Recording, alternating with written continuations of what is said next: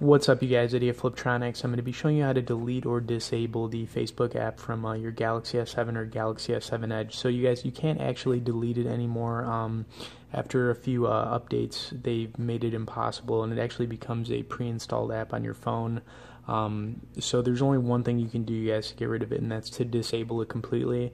Now, that's not going to delete it off your phone, but for anybody who's trying to get rid of the Facebook app, it takes up almost 17% of daily battery life. But if we disable this thing, then it's pretty much good as gone. So to do that, all you got to do is go into your settings, and then you want to scroll down to applications, and then click on application manager if it's not a default app, and scroll down to Facebook.